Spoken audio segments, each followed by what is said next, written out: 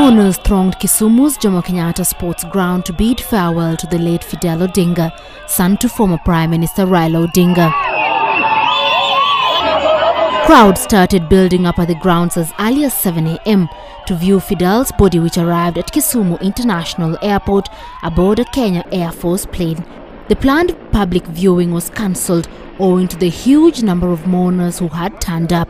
After the interdenominational prayers, leaders eulogized the late Fidel and called for speedy investigations to know exactly what killed him.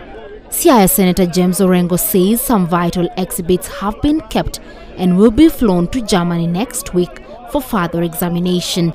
Raila took the opportunity to thank all Kenyans for the overwhelming support they have given his family following the announcement of Fidel's death on Sunday morning.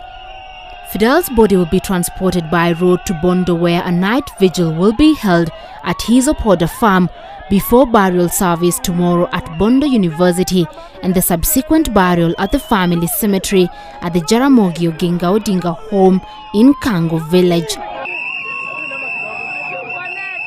Jen Goin for Capital TV.